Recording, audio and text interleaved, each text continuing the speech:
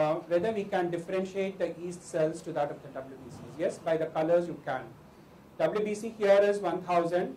Then come to this research parameters, you have yeast looking cells, it is around 70. On the histogram here, you can see the olive green there, which is there between the RBCs and that of the bacteria. That is the one where you can flag off for the yeast looking cells.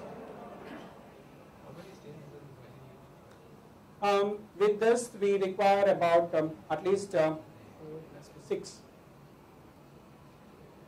It's like our hematology machines where you have How much is minimum quantity urine required? Very good question. 1 ml. 1 ml. Pediatric samples you can run comfortably. I have a pediatric unit. So we get samples which are just 1 ml. Dimensions, I think Herman and Praveen, same as that of a hematology machine. It's a tabletop. It can sit to your semi-automated urine analyzers. Yeah, regarding the dimension around 2.5 feet to 2.5 feet. For this standalone sediment analyzer, for integrated one, it is 3 feet by 2 feet. It's very cute machine of differential cell counter, equivalent to hyper differential cell counter. First we can discuss. Yeah, in fact, it is the installation based in India, so we are flexible very much in pricing. We can work out the pricing. Approximately cost per test. Approximately cost, ma'am, the capital cost of this instrument, the individual sediment instrument is around 35 lakh rupees, but we can work out the special prices depending upon the workload on the reagent rental. So it's going to be customized. Is it installed in Mumbai area?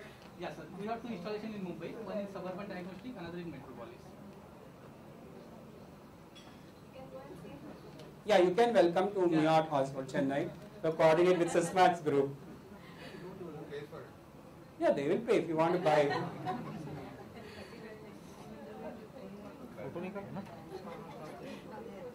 But I think when we are talking about the cost, imagine about 10 years back when we all invested on our 3-part analyzers. We did the same. We said, oh, reagent it's really rental. For costly. reagent rental, Then we upgrade ourselves to 5-part. for at least 150 samples. So like that. So if more of our group are using this, the cost will drastically come down.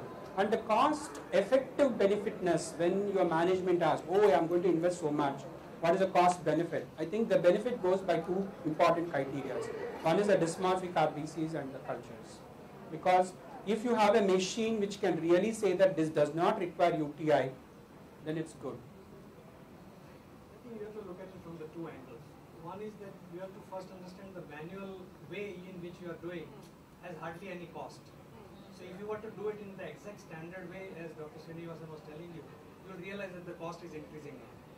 Once it increases, you will look at this cost, and then the gap would be not much different. To process 100 samples manually with the correct CLSI guideline, you will find it almost impossible to do in a day. And then you will realize that the automation is helping. Yeah, it's I don't almost like hematology 30 years back. Yeah, and urine absolutely. analysis now.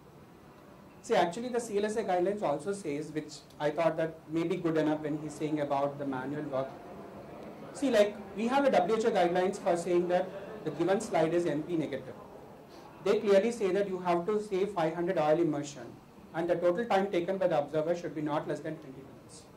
Similarly, when you talk about the total time required to view the microscopy, it is about 6 minutes.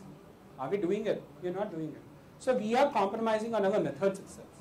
So I think that if there is a technology to standardize and give benefit to the patient, I think we should consider. Okay, thank you.